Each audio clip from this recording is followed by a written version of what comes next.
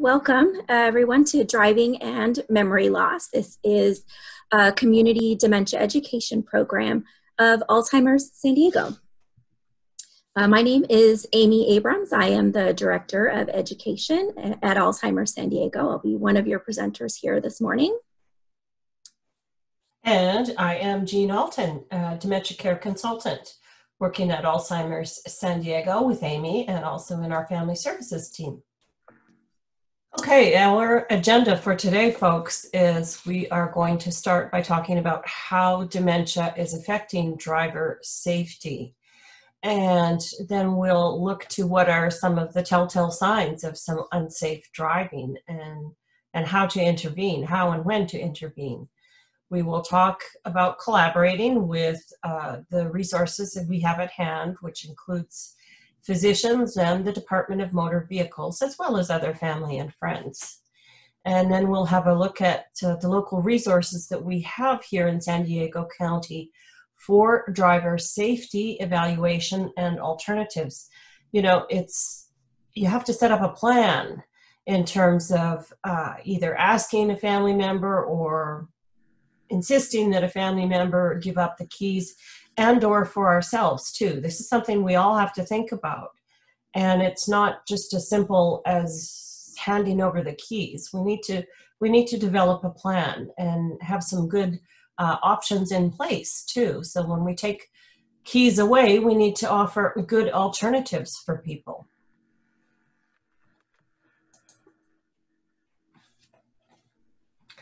Look at that, I can't advance my slides. Can you help me out with that, Amy? Let's see if I got it. Yep, got it. I think so. There. So we'll start with how does dementia affect driver safety? Oops. So we're going to just start with a little bit of foundational knowledge here. So what is dementia, and what we hope you all understand at this point in time is that dementia is neither a specific disease or a specific diagnosis. It is describing a group of symptoms that is caused by something that is going on medically. And it is affecting cognitive function. It's affecting thinking, processing, memory, all those different areas. It can cause behavior changes, and it is interfering with just the normal daily routines and activities of life. So dementia is the word we use to describe these symptoms. There are many different types of disorders and conditions and diseases that can result in dementia. And just for your knowledge, Alzheimer's disease actually is the most common type of dementia. I'm just going to go back there for a moment and just say, if you have further questions about dementia versus Alzheimer's disease, please give our social workers a call at our office, and we've got lots of good information that we can give to you and talk to you about to help kind of round out your knowledge. So how does dementia affect a driver? Well, lots of different ways. We'll start with the top of the list and the one that is predominant in most types of dementia, which is memory loss. And so I want you to just think for a minute about how memory loss may affect a driver and their driving. And I'll just give you some ideas. Memory loss can result in potentially forgetting which pedal does what. Left or right. Memory loss might result in failure to turn on the headlights in inclement weather. It might mean you just think about all the controls around our steering wheels. And if the rain starts and we need wipers on as well as headlights, what do we start hitting all these different levers and buttons and such? And even forgetting which ones do what. Maybe I've flipped on my turn signal when I meant to get my wipers on. Those are kind of the lesser ends of memory loss, but it can become more serious. Maybe I forget to put on my seatbelt, and even a small fender bender could be disastrous in that end. With orientation, we're going to kind of combine that with memory loss. And And the combination of the two can result in me or anyone else with dementia getting lost in their own neighborhoods, not knowing how to get home, not knowing how to get off of the freeway because we don't know where we are. We don't know where the right exits are, the right turns are. With regards to judgment, this is a very important one with driving because judgment is a large part of the processing that we are using cognitively as we are driving. And it's a continual use of judgment, assessing the traffic conditions around us, judging braking distance, how far, ahead of a stop sign do I need to start braking, assessing rate of speed of vehicles around us and responding accordingly to that. That's all a part of the judgment that we're using. And if that's impaired, that's putting us and others around us at great risk. Behavior can impact driving. This can be true with dementia or not dementia. It depends on if it's your baseline or not. Some people are angry drivers, and that's how they behave and have done through the course of their driving careers, as it were. But for others, we may see a change in behavior where the person who was previously a very, polite and good driver now is raising their fists angrily and blaming others for any of the challenges or problems or fender benders that are occurring. So that can be an issue as well, too. There are lots of sensory changes that go on with dementia. And so this is affecting, again, a person's ability to identify and assess and make sense of the sensory information that is coming in. So if I'm having trouble identifying a source of a siren, and there are some different siren noises, we kind of know the ones that are the emergency sirens, but there can be some different ones. When they do the kind of high-pitched, quick little blares, that means they're right there behind you and you need to get the heck out of the way.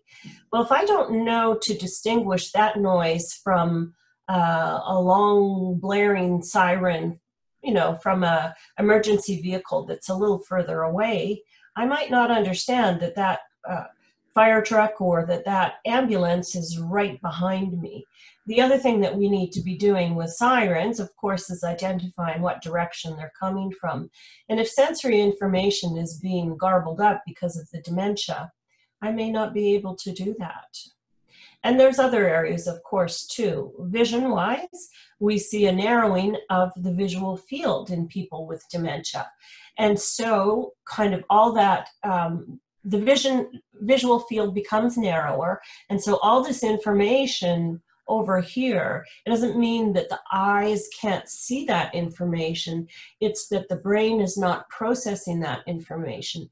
Now, I think we all know how important all this information is when we're driving, right? In addition to shoulder checking, though, we are using information from where we start to see a vehicle coming up alongside of us, maybe very quickly. And so when that is being reduced, it's really reducing some important information that we need in order to make good and safe judgments as we're driving.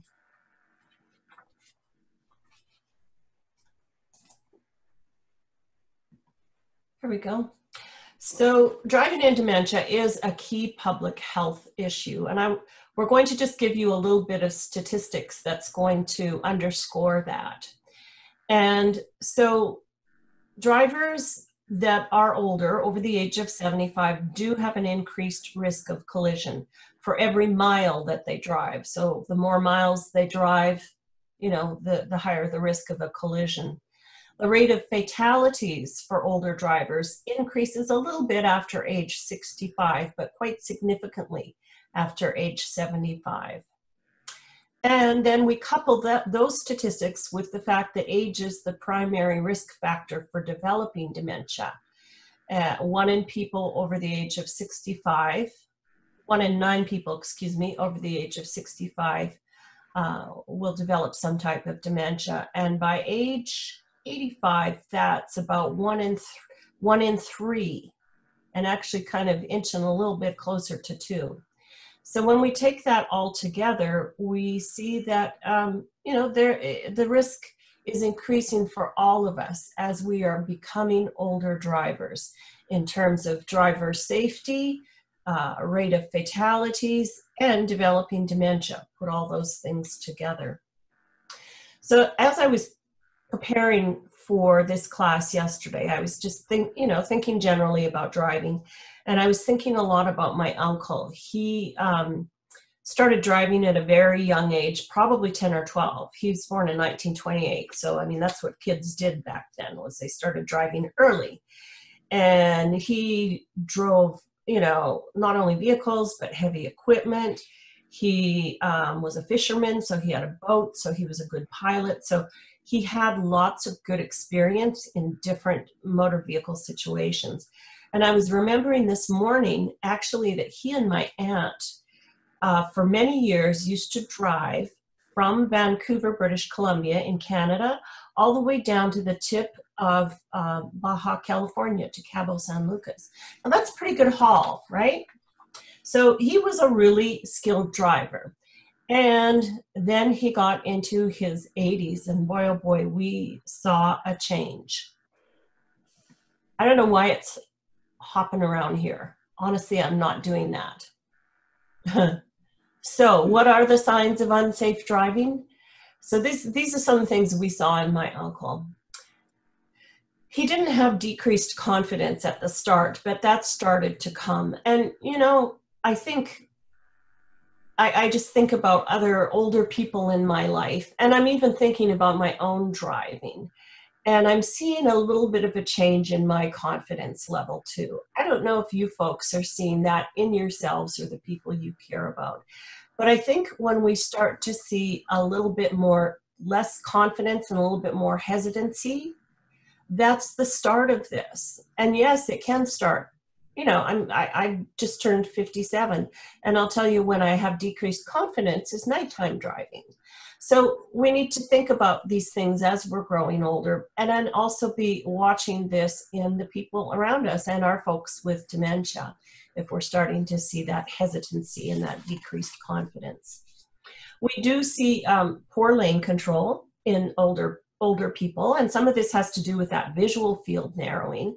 But, to be honest, we see poor lane control in lots of other people too. But, kind of that weaving from either side to side in the lane, or maybe even going, across the lines into other people's lanes. And that's a concern, and that's a worry. And that's a part of having trouble with that attentiveness to staying kind of right in the middle of your lane. That's the dementia affecting that.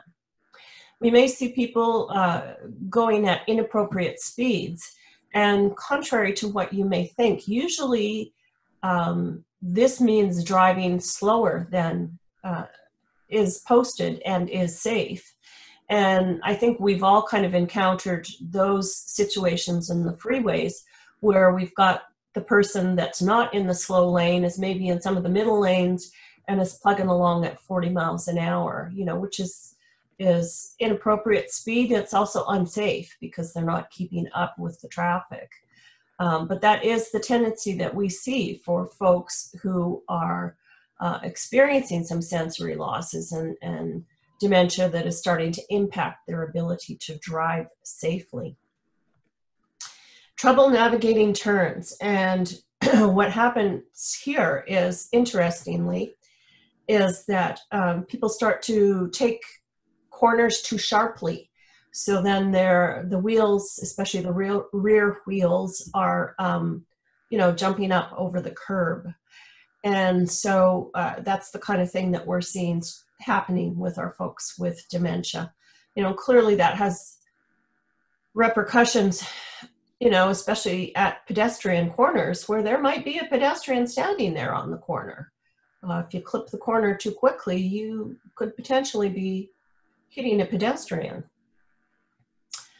Becoming easily angered, confused, or distracted, all of those things, the behavior changes we talked about a little bit earlier, is also then, of course, impacting decision-making and judgment for somebody with dementia who is still driving. They are making poor decisions. Again, we're going to go back to poor decisions about the speed they're going at, their braking distance, when to stop, when to go. And I think about my uncle with this one, because that's one of the things that we saw with him that was fairly significant, is he would stop at a stop sign, say to turn right, and he would look to the left and see traffic coming, but he would make a decision to go when he should have waited. He was having trouble using good judgment with regards to the speed of the oncoming traffic as well as the distance. So then he'd scoot out, turn right, and really hit the gas. And I mean, my husband and I were with him a couple of times where it's like, oh my gosh, we just dodged a accident there. And that was the thing that told us that he was having trouble. He was making some poor decisions.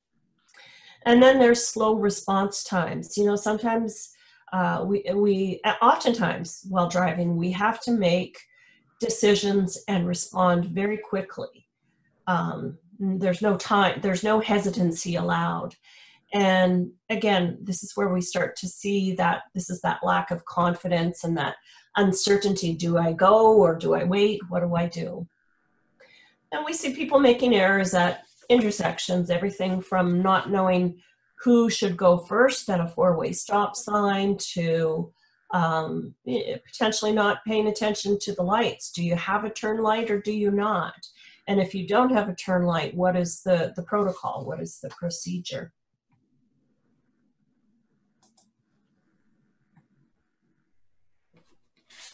So, some other signs of unsafe driving.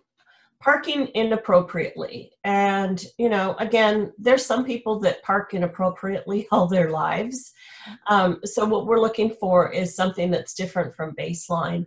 And I'm talking about everything from taking two stalls, you know, parking right kind of in the middle on the line, and or instead of coming into the parking spot kind of straight on, parking at a real angle so that basically people on both sides really actually can't use those spots. We're looking for new dings or scratches. And again, this reminds me a lot of my uncle, because his trucks started to get pretty beat up with, they were fender benders, but there was a fair accumulation of dings and scratches. So we knew that what was going on was next on the list was the near misses or the close calls. And of course he didn't tell my aunt or other family members about a majority of those.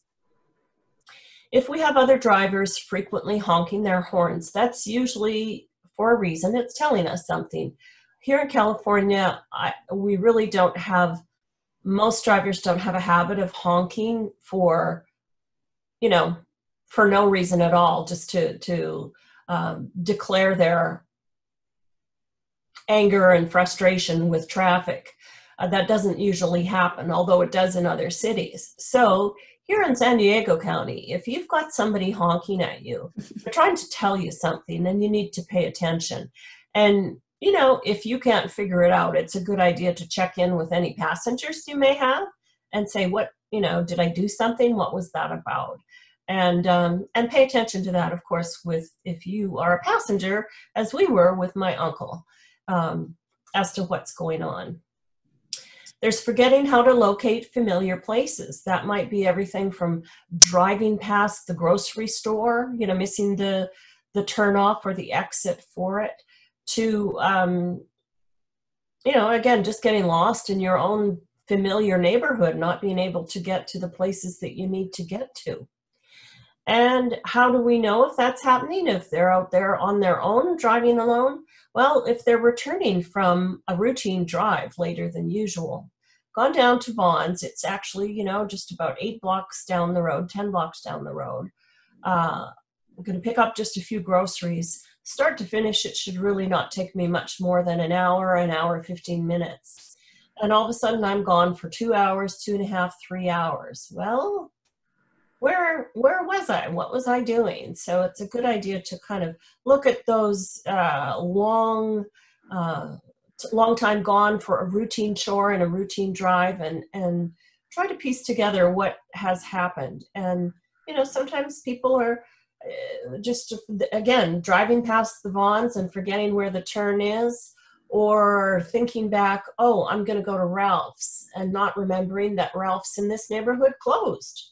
There's no Ralph's in this neighborhood anymore. So I keep driving and driving and driving because I'm looking for the Ralph's sign.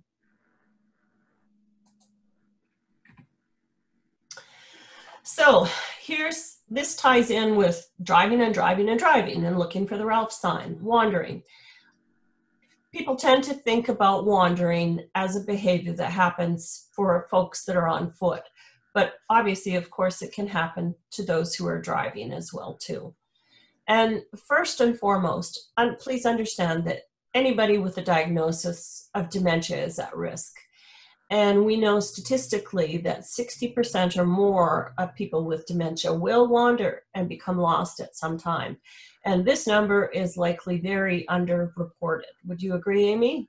Yes. Yeah. Anecdotally, we think there's a lot that just doesn't get reported. Yeah. And, so it can happen by foot or by vehicle. It could happen on a bike. It can happen on a bus. The person uses the bus system. They can get lost on the bus or the trolley or whatever it might be. So I want to have a look at the bubbles over here on the left side, and I just want to address this.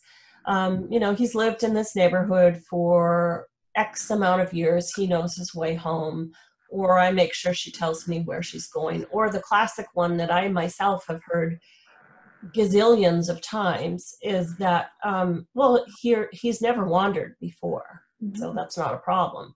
Well, of course it's not a problem until he wanders for the first time. And so this is a area that it's really important for people to open their minds to the high probability that your person with dementia is going to wander and become lost at some point in time. So be proactive in these areas, please, folks. What happens when, folks are wandering or becoming lost? Well, it's disorientation or confusion. I'm going to give you an example here shortly that kind of will illustrate a few of these different things. It's memories of past activities. Maybe somebody is kind of living a little bit in the past and thinking, well, it's time for me to go to work this morning, or it's time for me to pick up the kids from school, or, whatever it might be. It might be a physical need or discomfort. I'm feeling hungry. I think I'm going to nip down to Starbucks and get myself a coffee and a little sandwich. Off I go. And I can't find Starbucks, and then I forget what I'm looking for, and I'm out there roaming around, goodness only knows where. And it might be agitation or restlessness. I'm bored, or I'm lonely, or I want to get out of the house. And I think we're all feeling a certain amount of that right now too. Mm-hmm. So I think when I was thinking about this slide yesterday, I was remembering, I've worked with many families over the years, and unfortunately many wandering incidents. But I want to share with you the one that stays with me still after all this time. Was a family I worked with in the Oceanside area, and a wife and a husband with dementia. And in the middle of the night, she was asleep. She did not wake up. He got up, he got dressed, he grabbed the car keys. And by the way, he hadn't been driving for some time already. But he grabbed the car keys and he went down and got in the car and left. Now, she didn't know any of this. What happened is she woke up in the morning and he was gone. And the car keys were gone.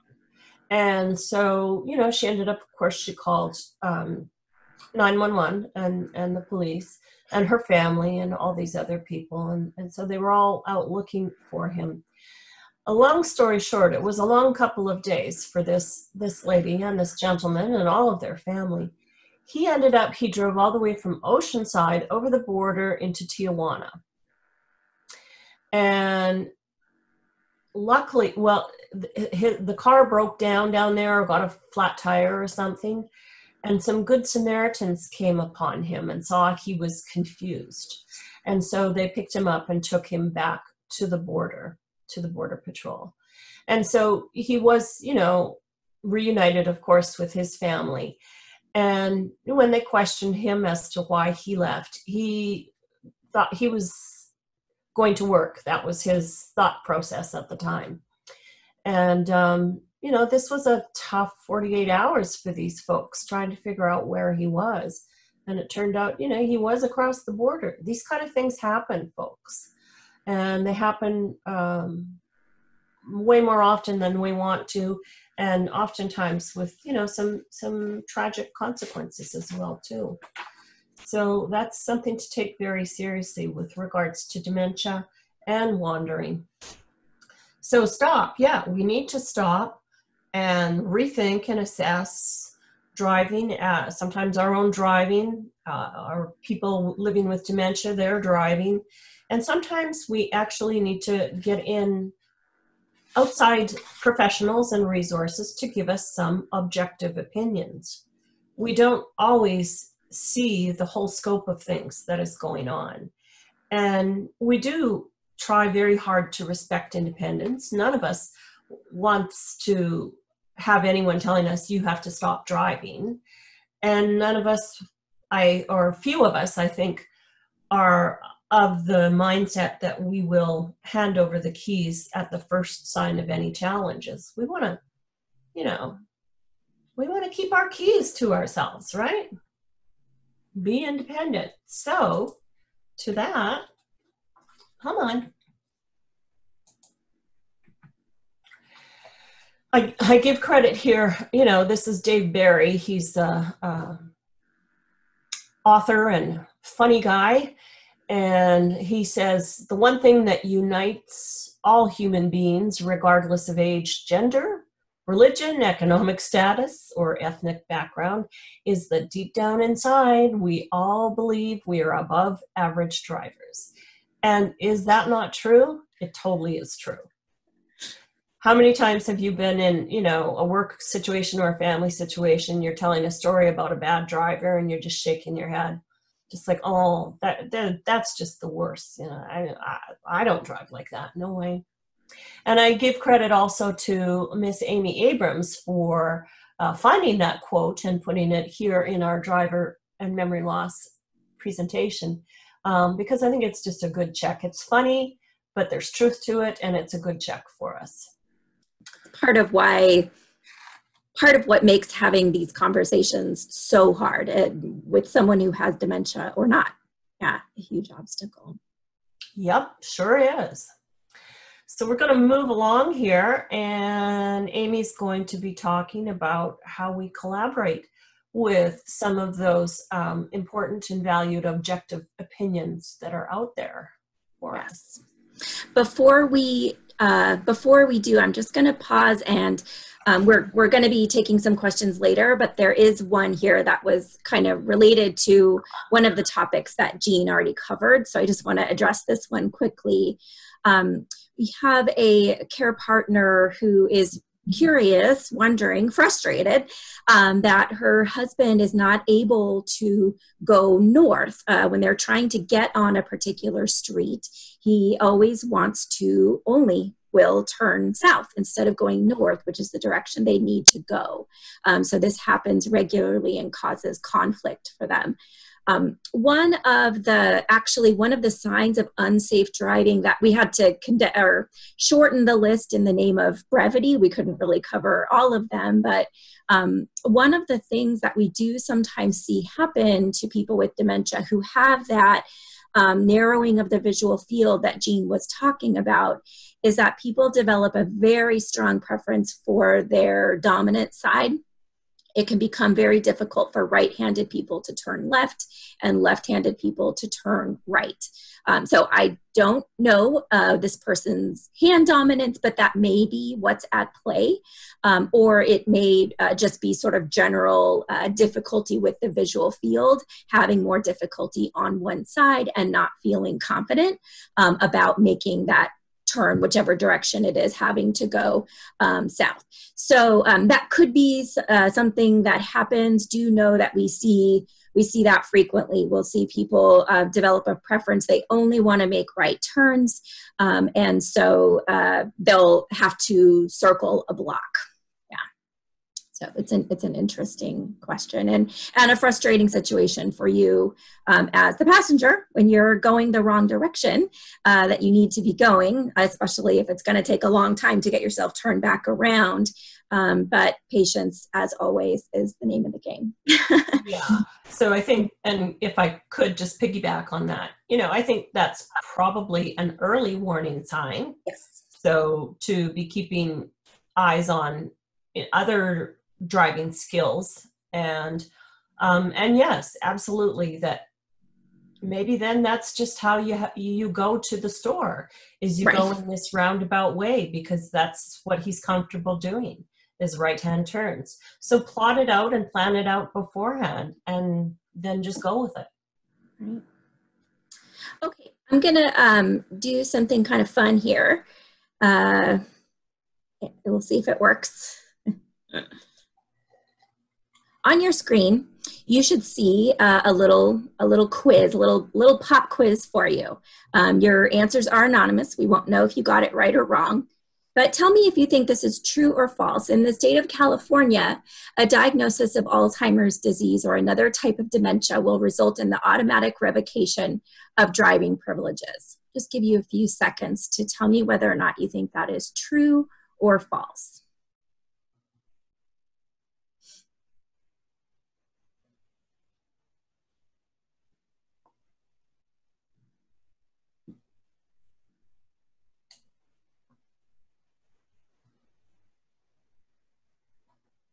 Okay. All right, we've got the majority of you have voted, and the majority of you, let's see, have said that 87% of you believe that this is false, 13% of you believe that this is true. Thanks for participating in that with us. The answer is false. That is a false statement, but it is a little bit tricky. So I will clarify that as we go along here. You can go ahead and close that box out on your screen if it hasn't already disappeared. Just click that close, but should have gone away. So thanks for participating in that. And now we're going to talk about ways that you can collaborate with the doctor and the DMV. Okay. Let's start with the doctor to get to that tricky question. One of the things that sort of trips us up when it comes to getting a dementia diagnosis, working with the doctor, figuring out the relationship between the doctor and DMV is what a lot of us have heard, that it is a mandate here, at least here in California, but also in most states, that doctors do need to make a report to the DMV when somebody is diagnosed with Alzheimer's or some other type of dementia and they have to stop driving. That is not exactly how it works. A person does not have to stop driving unless they are having problems driving. It's their individual ability to drive, their skill loss, deficit, or ability that determines whether or not they're able to keep driving, not just the presence of a diagnosis. There is a mandated report in the state of California. The doctor makes a report to the local Department of Public Health, and then that moves on to a report to the DMV. This is not the doctor revocating a person's driver's license. Only the DMV or law enforcement can actually take away, revoke a person's driving privileges. But the doctor can put any number of things in that report. They can just simply say that they've made a diagnosis and not provide a lot of detail. They can make the report that the diagnosis has been given, but say that they think this person is still safe to drive. They can also say this person has received a diagnosis and they should not be driving. So there's any number of things that the doctor can say. Ultimately, it's up to the DMV to make the decision about what's going to happen. So that report is not an automatic revocation of driving privileges, but the reality is it does often result in the revocation of driving privileges. So we'll talk more about what happens on the DMV side of things next. We just want you to be aware of that mandate here in California, and to come to see the doctor as a partner in all of this. They can give, usually if the doctor knows the patient pretty well, and you may need to seek other opinions depending upon the doctor's knowledge, firsthand knowledge of the individual. But the doctor can be a good source of objective evaluation, whether or not they think, based on what they see in their very limited perspective in an office, do they think that this person should continue to retain driving privileges. The doctor can also be a good advocate and support to you if a person might respond to something like a physician's order, right? Getting a letter from the doctor on their letterhead, or writing it on a prescription pad and sticking it on the refrigerator, right? Some kind of a reminder, a reinforcement that the doctor thinks maybe that I shouldn't be driving, or you shouldn't be driving. That type of technique won't work for every person with memory loss if they don't remember the appointment, for example, wherein that news was delivered by the doctor. That's probably not a helpful tool. But for many people, getting a prescription or an order like that can be very helpful. Do keep in mind that doctors are human. Right? They make mistakes. They sometimes forget to make that report. They sometimes hesitate. They don't want to make that report. And so they don't go ahead and make the formal diagnosis because they don't want to be the bad guy. We don't advocate for that. We don't want for that to happen. But, again, doctors are human beings with emotions, and these are difficult decisions for them to make as well. So it could very well be, sometimes people tell us, we've been to the doctor, we got that diagnosis, we have not heard from the DMV. Don't hesitate to check back, ask the doctor, did they make that report? Or again, see another doctor if you need to. One thing to keep in mind, I said a moment ago that doctors can't revoke driving privileges, and that is true.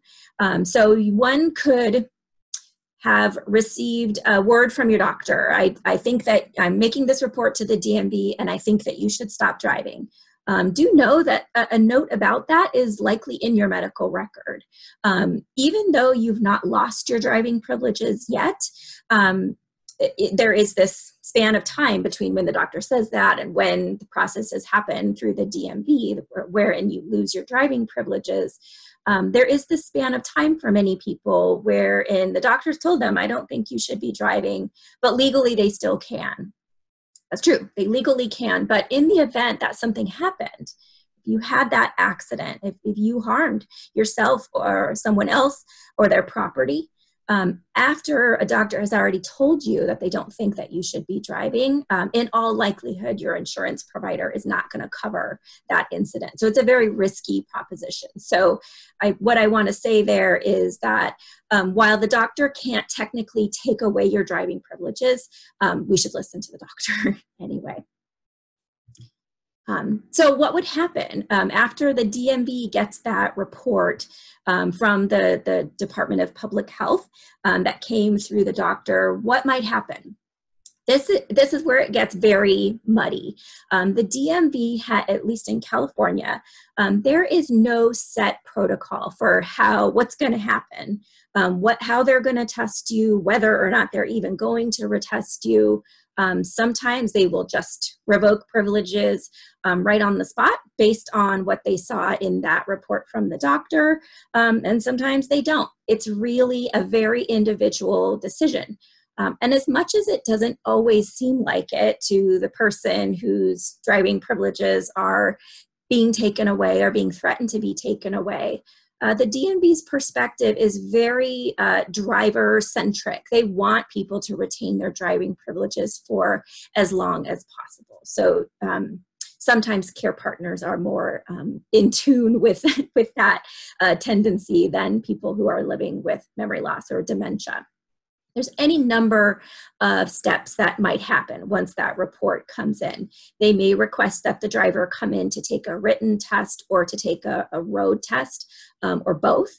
They don't always ask for a vision test, but they should because of those changes that Jean was describing. There are things that that you can do. You can you can submit something that's called a request for a reevaluation. At the end of the program, Jean's going to walk you through some resources and will tell you how to get your hands on a copy of this form. You don't have to wait for the doctor to make that report. You can do it on your own as well. If you feel that a driver should be reevaluated by the DMV, you can submit such a request.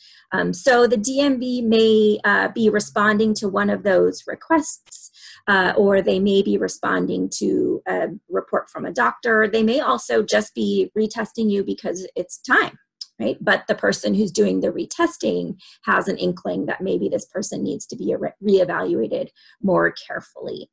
There is something here in San Diego County anyway, I don't know that these exist everywhere, but we have the Office of Driver Safety. So most of these types of request or reexaminations or administrative hearings that you might be able to request if your privileges have been revoked and you want to appeal that, you want to make a case for why you should get your driving privileges reinstated, for example. Most of those types of things happen not at a typical DMV office.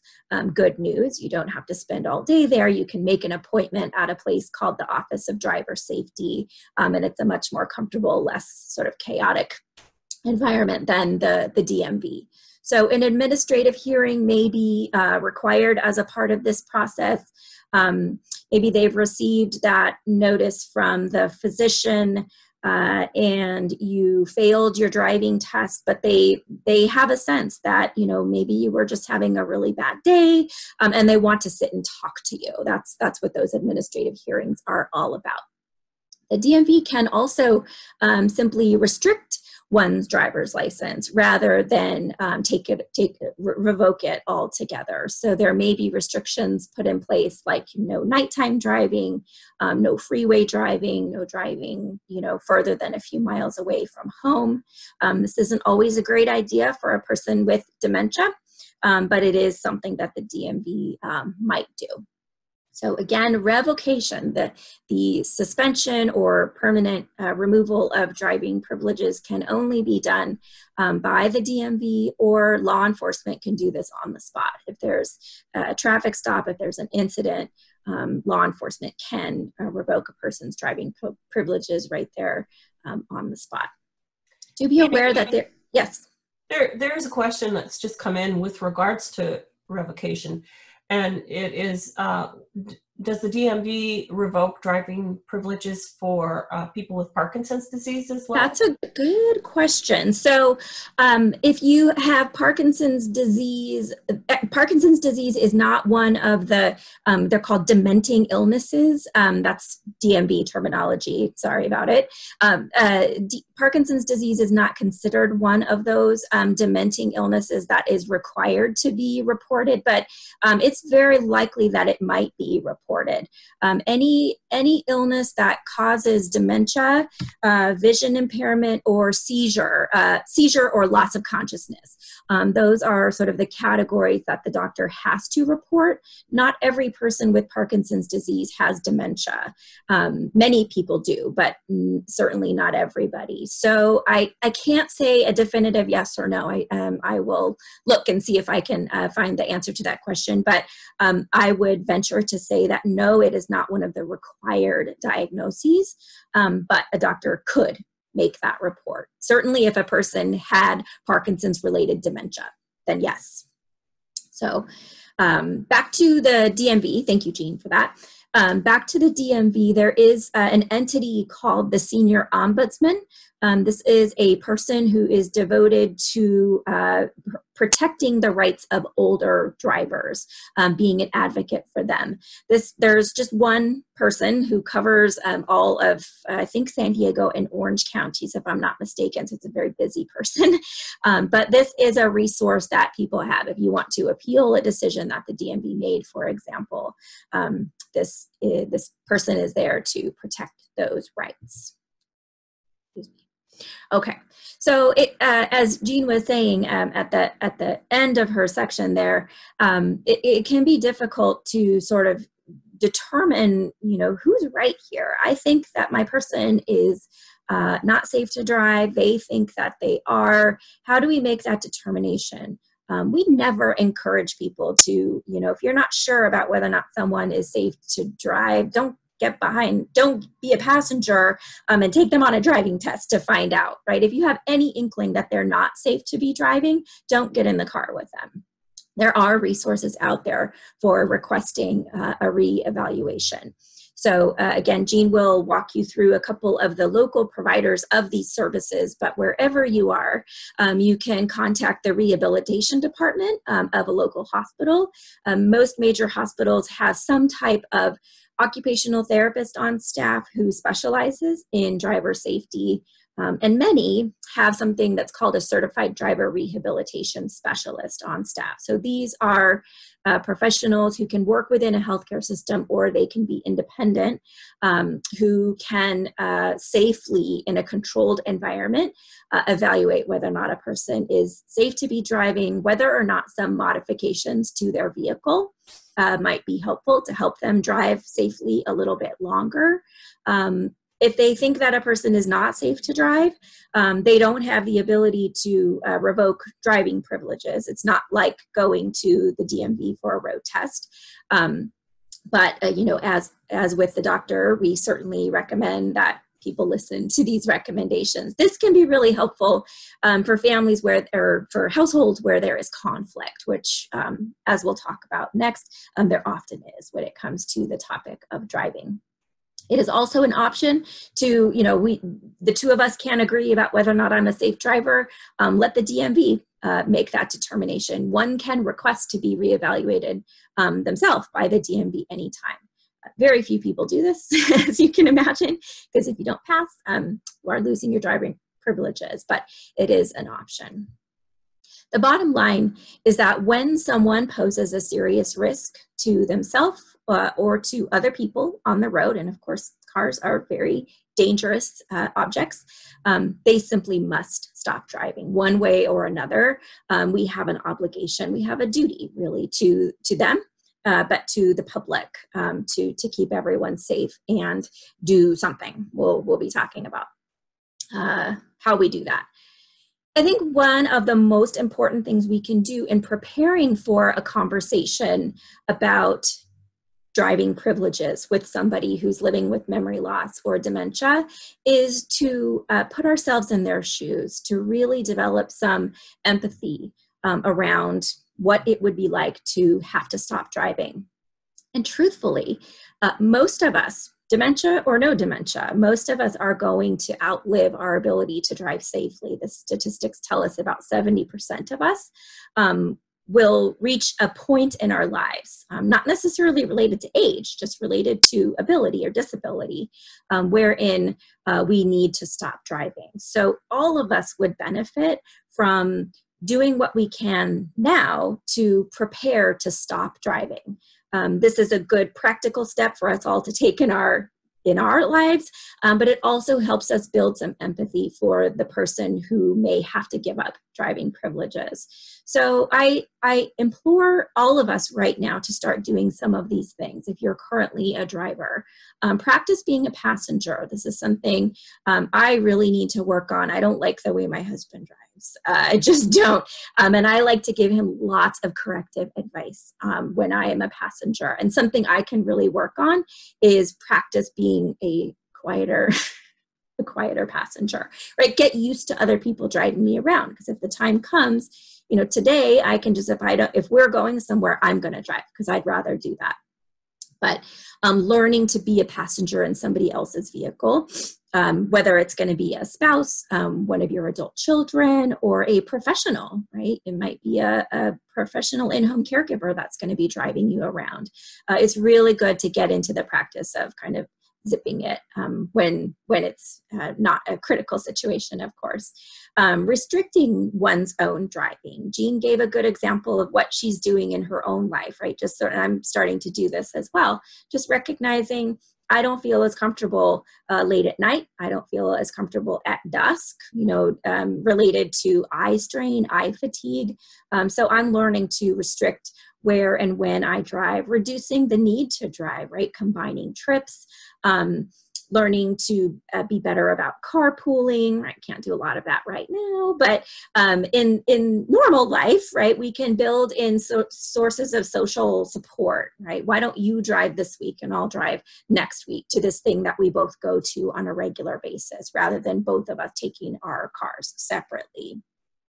There is something that you can do that's called a driving agreement or a family contract. They're very rarely used, but it's a really nice tool. You can download, you can Google it and find them online.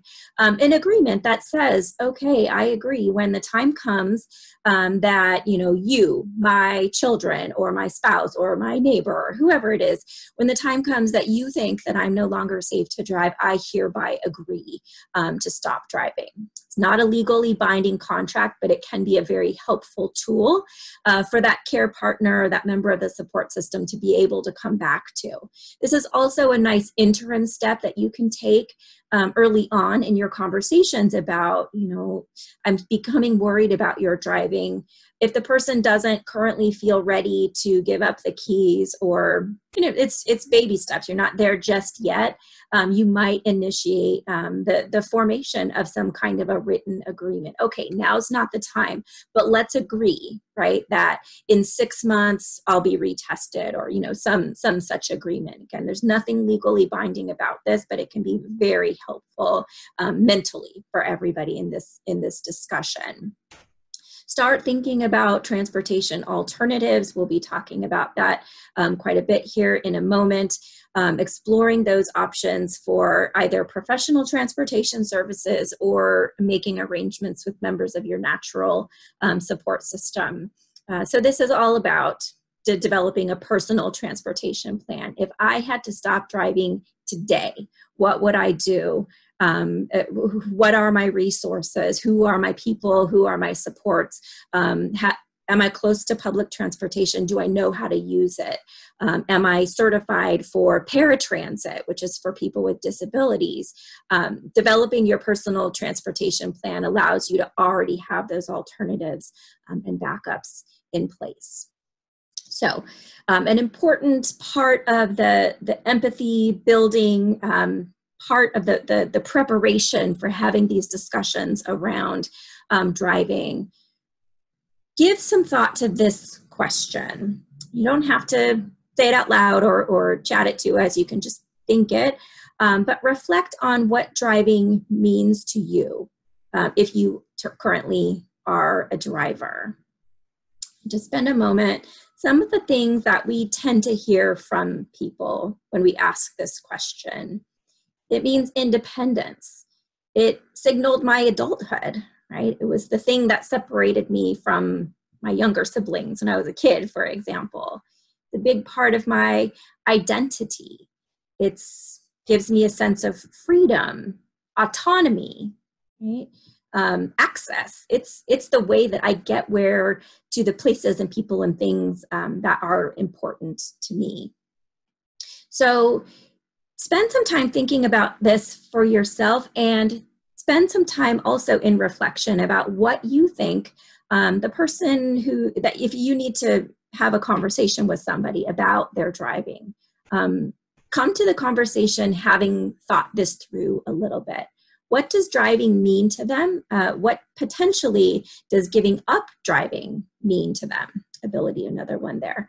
Think about what fears you might have if, heaven forbid, right now you had to stop driving. You weren't going to drive ever again. What would you be afraid of? Right? Feeling fearful about that is a major reason that a lot of people won't even go to get a memory screening or getting a diagnosis. They won't talk to the doctor about it, and they absolutely will not engage in conversations with their support system about their driving. The prospect of not being able to drive is just too scary. Right? So the things that people tell us, they don't want to be dependent on other people. They don't want to be a burden. Changing responsibilities. If I'm the care partner here and I insist that my husband stop driving because I think it's not safe, what does that mean in my life? right? That means probably I'm going to become the primary driver in our household. So people's roles and responsibilities within a household or within their social groups can change significantly when they stop driving. And this affects us deeply. We feel grief around that. A very legitimate concern, something we absolutely have to address in advance of taking away car keys or taking any of these interventions, is the prospect of social isolation, especially in a place like San Diego County that is very spread out, very large. For many of us, the people we spend time with, the things we do, the places that make us feel whole, and active and full of purpose, they're not right around the corner from us. We can't walk there. So the fear of being isolated from the people and places and things that are important to us is a very significant need, a fear that we should address. People get, well, am I going to be able to get to the gym, right? The beach I like to go walk to, the beach I like to walk at, I can't necessarily, it's not right outside my door. I have to drive there, right? So having that decreased activity, and this is a very important one, this loss of privacy. This is something that Jean and I, for many years, co-facilitated a support group for people who had a mild diagnosis of Alzheimer's or other forms of dementia. Driving was a huge topic of conversation, as you can imagine.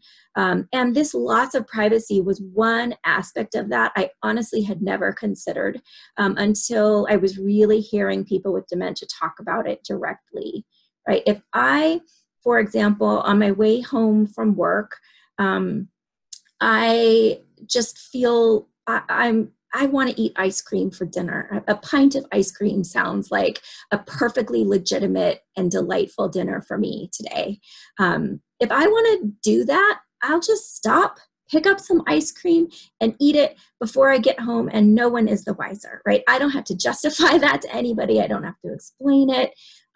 Whereas if I am a person who depends on other people for transportation and I ask you to take me to the drugstore, right? What are you likely to say?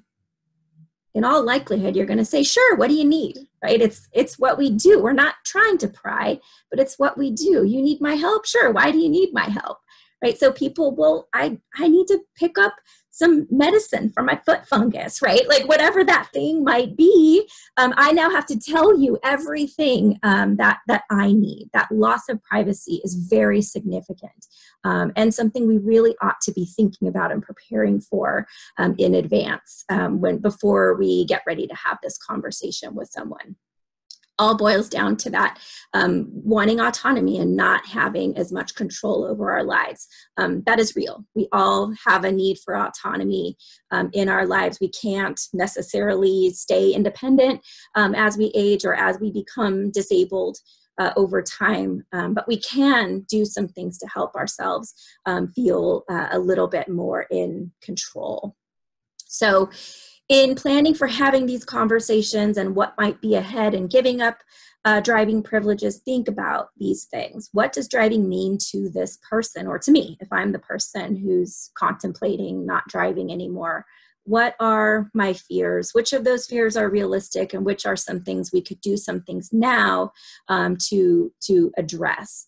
Right? As a care partner, keep a detailed written record of your concerns and your observations so that when you're broaching this difficult conversation, you're not saying something like, well, I've just seen over time, I'm starting to worry more about your driving. I just don't think it's safe, right? You want to have some concrete sense of what you have observed, when it happened, what the circumstances were.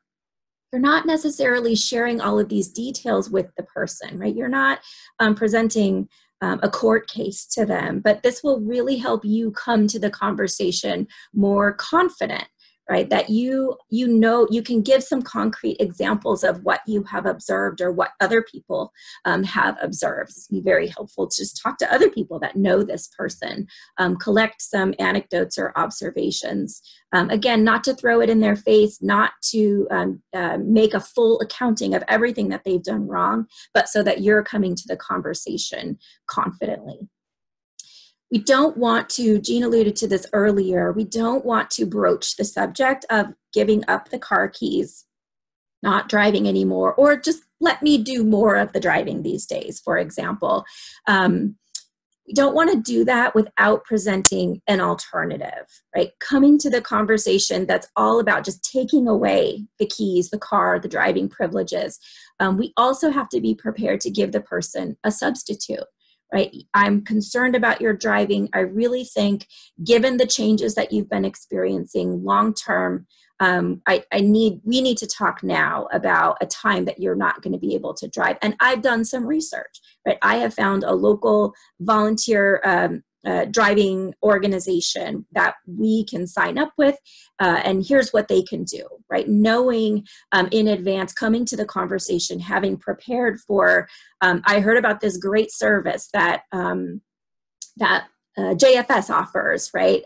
For example, or GoGo Grandparent, this wonderful app for older people that we can use to order car service, for example. Right? Coming to the conversation, having thought through, here's what we're going to do instead, will help you to be a lot more successful. And finally, you don't have to be on this journey by yourself. Get some support, right? Talk to us at Alzheimer's San Diego. Our social workers can meet with you, can talk with you to help you plan through this conversation. Professional care managers, case managers, fiduciaries, for example, these folks can all be sources of support to you, either one-on-one in the conversation itself, or just as you are preparing to have it.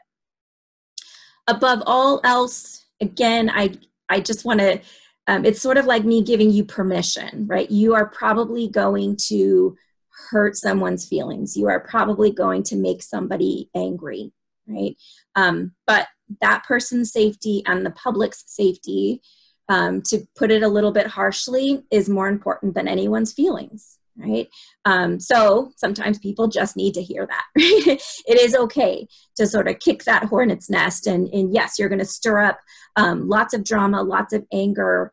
But I can honestly say in 20 years now of supporting families through these conversations and through these transitions, yes, many people get upset about this. Many people refuse to talk to their kids for a while because they're very angry about this.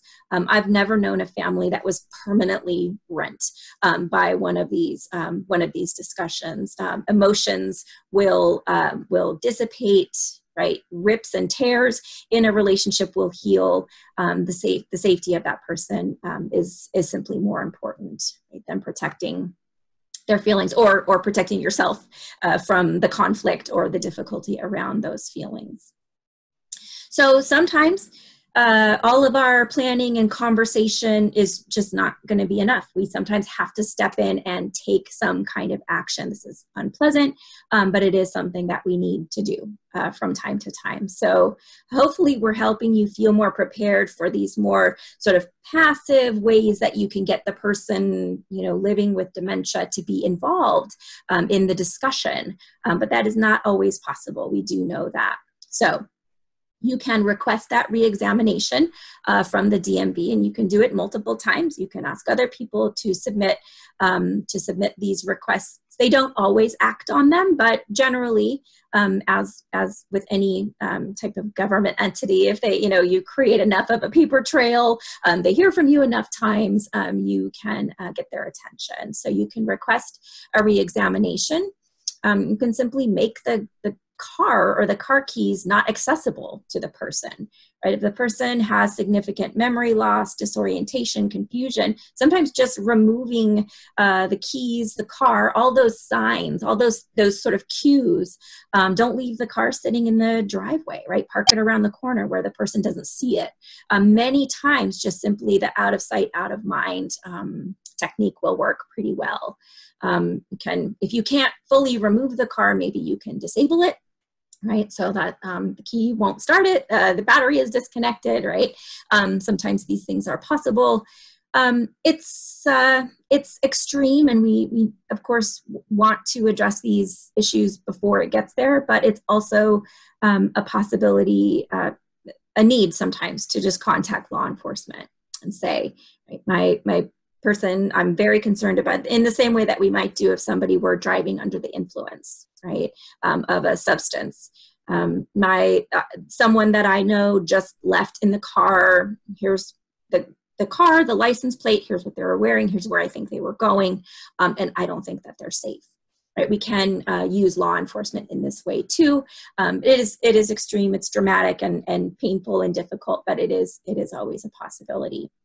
Underlying all of this, again, to reinforce, it is important that before we take any action, we have put some alternatives in place so that we are not leaving the person stranded, socially isolated, unable to do the things they want and need to do. So we'll stop here and pause and see if any questions have come in. There is a question, Amy.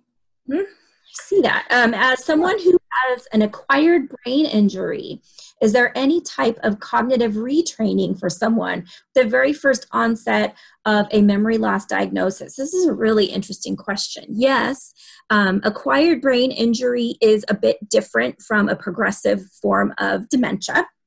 Right. So yes, those Jean's going to be talking now about resources for different things, including reevaluation.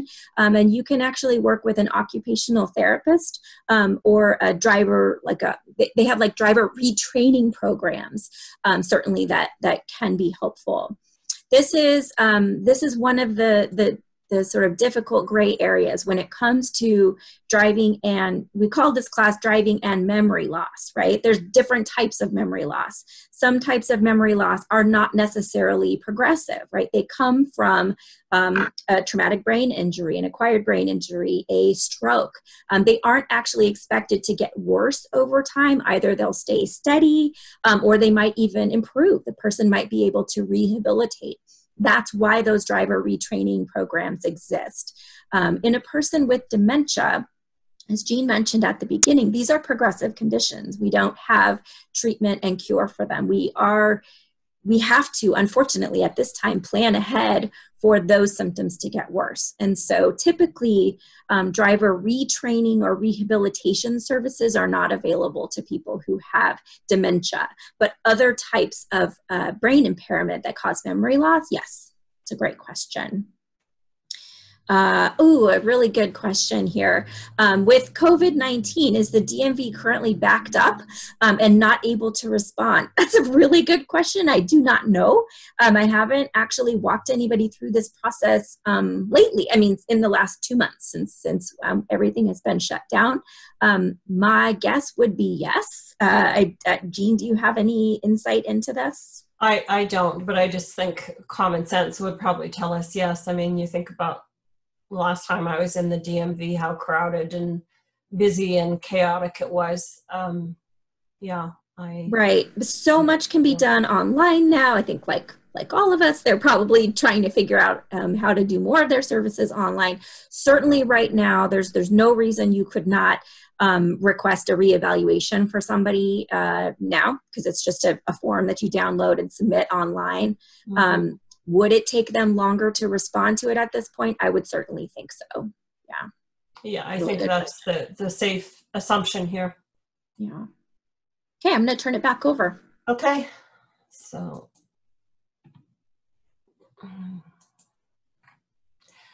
oh boy. I've got to work on that. I know. So consider alternatives. And, let me just start by saying, we're pretty lucky here in San Diego County, folks. We really have a lot of good transportation options that are out there. And so we'll go through these things fairly quickly. We do, in future slides, include some URLs and websites so you can go and check it out more carefully.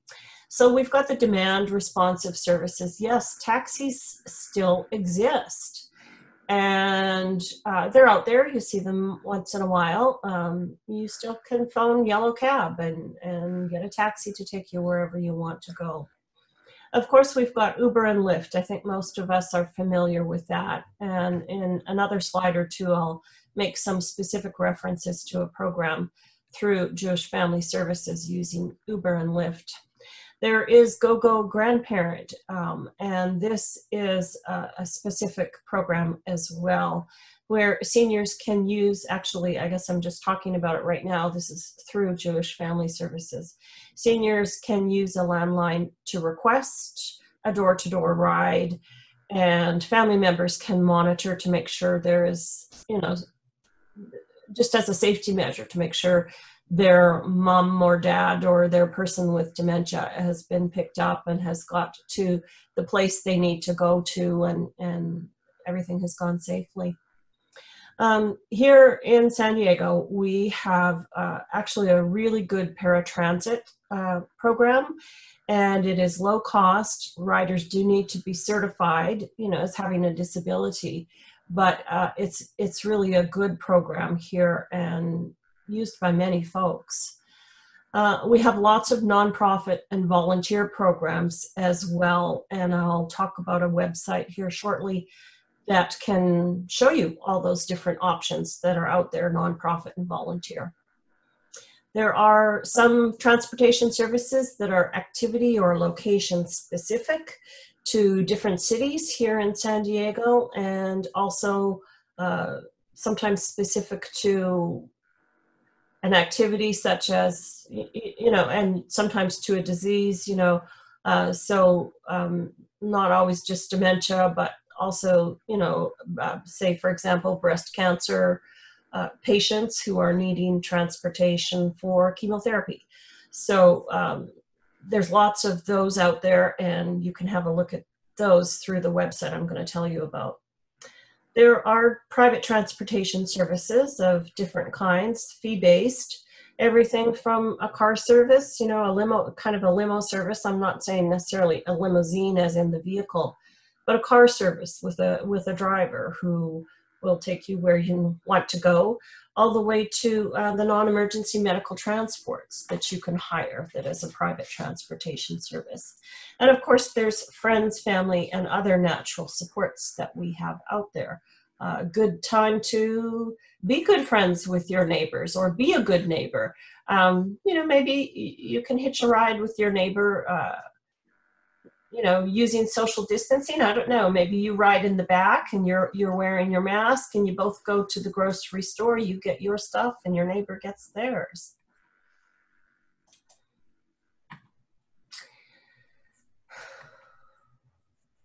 This is really driving me a little bit crazy, all this back and forth stuff.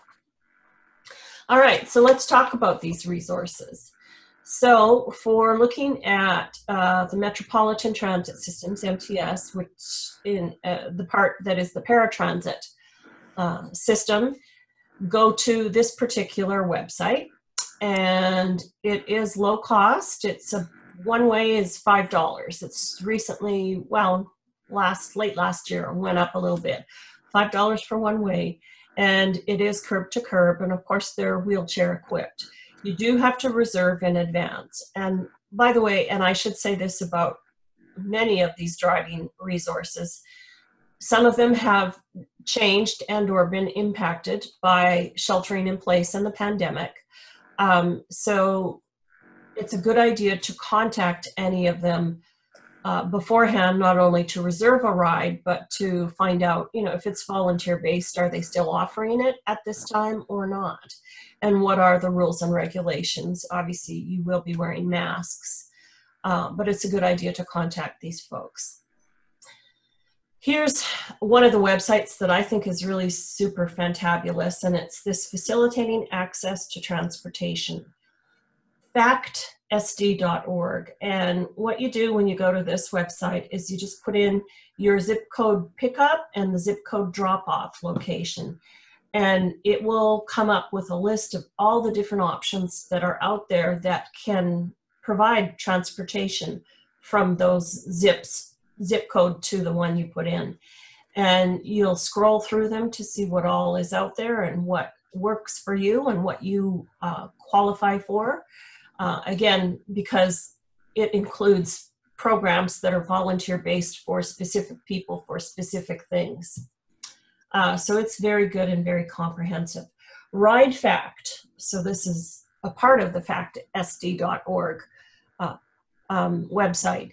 Serves all the cities in San Diego County and includes a couple of others.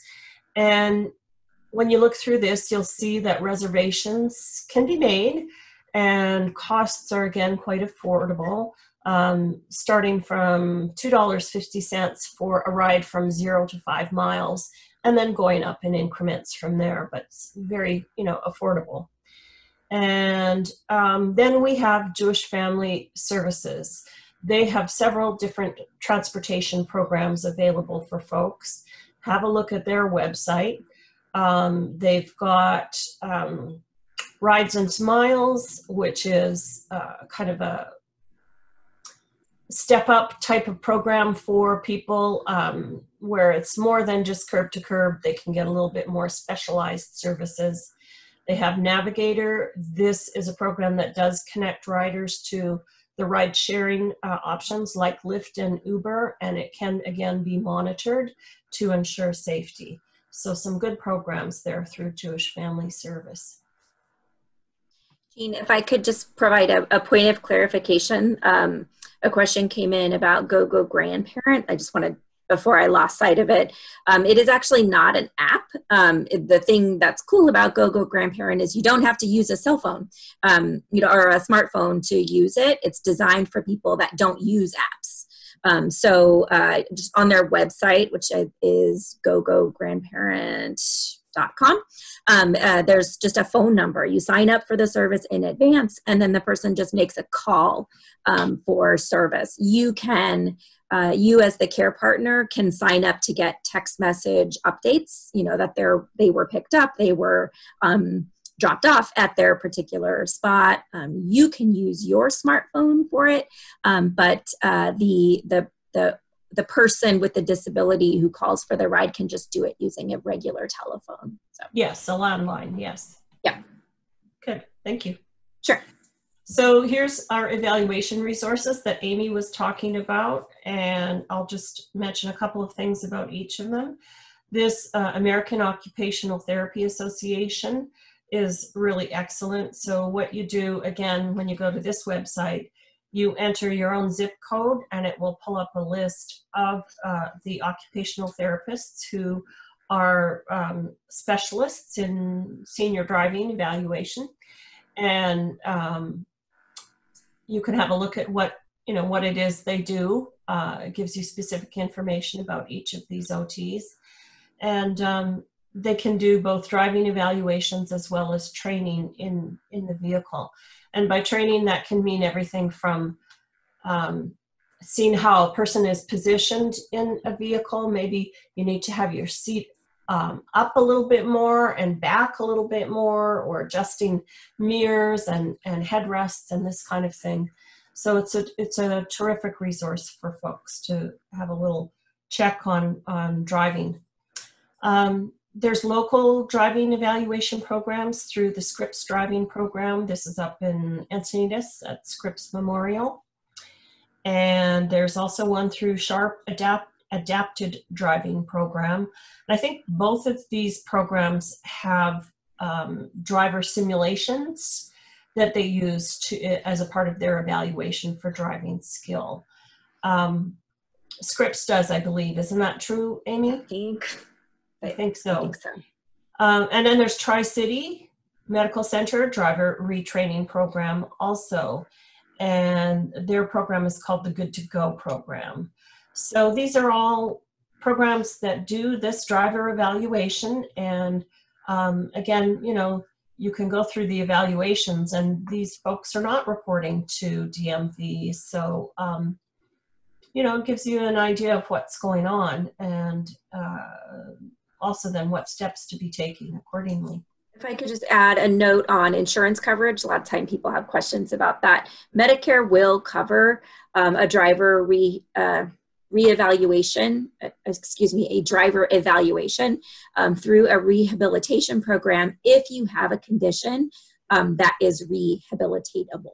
So if you have had a stroke, if you have an acquired brain injury, often Medicare or traditional health insurance will cover this. In the case of dementia, usually we find people do have to pay out of pocket for right, these events. private pay, yeah. Mhm.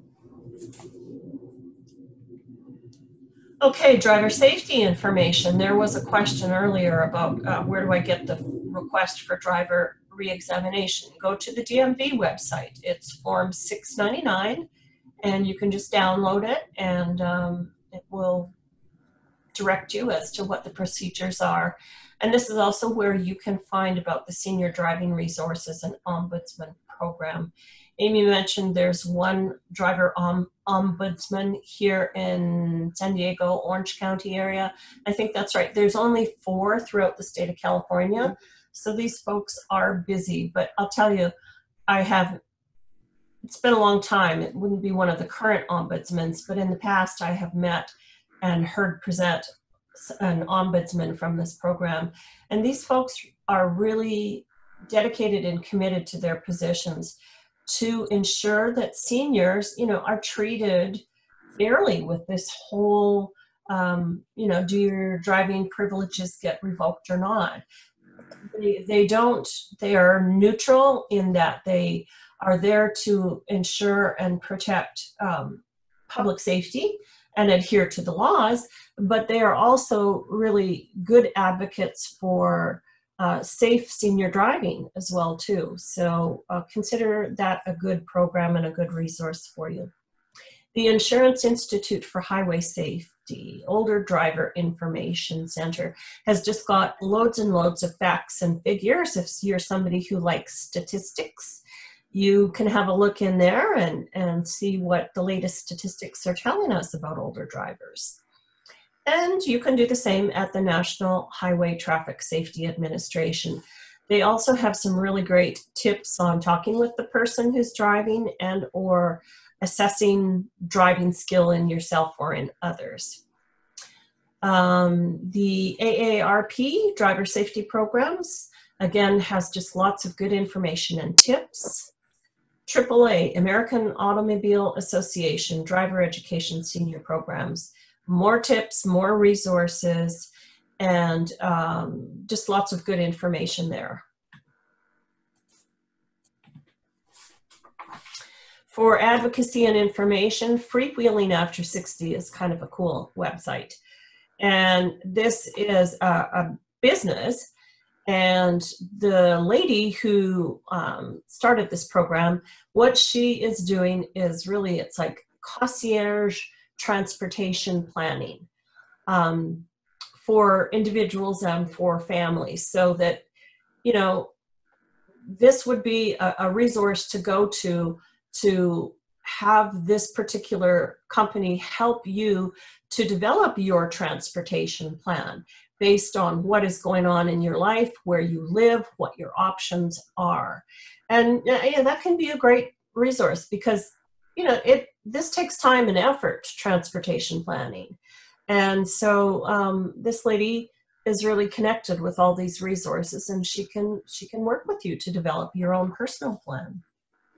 The Hartford Center for Mature Market Excellence is another good website to go to. They've got all sorts of different guides they have a good guide on, couple actually of good guides on driving. One is Your Road Ahead. It's kind of your own personal look at driving skills. And then another one that's called At the Crossroads, which is intended for family and caregivers. And it gives you lots of good tips and ideas. And again, kind of opening the conversation, how to talk about this important topic of driving. Those are free downloadable, yes, little booklets. Yeah. And or you can just order one and they'll send it out to you at no cost. And, they've got also guides just on other things as well too, like disaster planning. So it's just a good resource. The National Aging and Disability Transportation Center, again, another good resource with just good information and what they call travel training, which I like the idea of that. It's like training, we need to do some training for ourselves when we're talking about this, and for our people living with dementia, to start getting used to some of the new transportation options we may be using. Okay. So, and don't hesitate to lean on us at Alzheimer San Diego. We are a resource to you as well. Yeah, Amy, I'll let you talk about this, but I do just want to say, about our programs and services, but I do just want to say all these different resources will be in the slide deck that we do send out to you folks. And additionally, if you want more resources regarding transportation, give us a call at the number that we have listed in all our information, 858-492-4400, and ask for the tip sheets on driver safety, driving safety, transportation resources, anything related to that. And we've got some additional materials that we can email out to you or mail out to you. Yeah, we won't send a barrage of information out to you after the webinar, but know that many driving and driving safety specific tip sheets are available. So our social work services, that's the way to request that. Just give us a call, send us an email, or drop us a live chat from our website, and we'll be happy to get those materials to you. Hopefully you're familiar with us at Alzheimer's San Diego, but if you're not, here's a quick look at the range of free support and service that's available through our organization. All of these services are being provided remotely, of course, right now, online or by phone, depending on the service. So don't hesitate to reach out. Get in touch with our social workers for more information or for doing some of that research on local transportation options. Keep coming to classes. We have new programs every week, and all of our previously offered programs are recorded and available in our webinar library on our website. We have 21 support groups now meeting virtually online using Zoom, private Zoom links. So if you are not already connected to a support group, this is a wonderful resource for getting support around the very difficult, tricky topic of either giving up driving or having to help somebody else give it up. We have an amazing virtual companion program. Our ALT companion program is a respite program for dementia caregivers. We now have volunteers meeting with our families virtually, making virtual visits. So that is available to anybody, as well as our social activities. We have our movement and motion program online now. All of this information is of course on our website. If you are in need of some cloth facial coverings, we have an incredible core of volunteers sewing for us. We can get you a few. Just give us a call, let us know, and we'll mail them out. You all met Sierra at the beginning of this program. She is a member of our volunteer tech team. If you need help with any of this technology, not just for classes, but you want to start doing some family video conference calls on your own and you don't really know how to do the technology, let us know. Our volunteers can help you with that. So Alzheimer's San Diego is a local nonprofit organization. If you don't know us already, please visit our website, get to know more about us. We are independent. We only serve San Diego County. We're not part of any national network of organizations. So everything we do is made possible by support from our community. We're very grateful for that. So you can reach us through our website. You can call that main number, send us an email, or drop our team a message using the live chat function on our website. So I'm going to send out now in the chat, and you will also get a little reminder when the webinar ends, a link to a short survey. We would love to get your feedback. Let's see if it's going to go. Did it go? We'd love to get your feedback on this program. My apologies. There we go. Again, you'll get a link to that sent out to you when you exit the webinar today. Additionally, we will send an email out with the program materials, as Jean indicated. So weekly programs continue online using a Zoom webinar. The next one will be Thursday, June 4th, a program on managing resistance, specifically for care partners. And then on June 10th, a discussion about after the move to memory care, the different types of challenges that people experience when their loved one has moved into a residential care environment. So information about all of those classes, as well as all of those programs that we mentioned earlier, are all available on our website. We'd love to hear from you. Thank you for your good questions and your participation in the program here today. It was fun for us having you with us. We're sorry we can't see you, but it's nice to have you. And with that, I'm going to go ahead and wrap things up. Anything else, Jean? I don't think so. If you've got any questions, we'll stick around for a few minutes here so that you can send those questions to us. And otherwise, if you think of a question you should have asked this afternoon, give us a call at our office and we'll be happy to continue the dialogue with you. Thank you, everybody, for joining us here today. It's always good to see you. That's right. Thank you.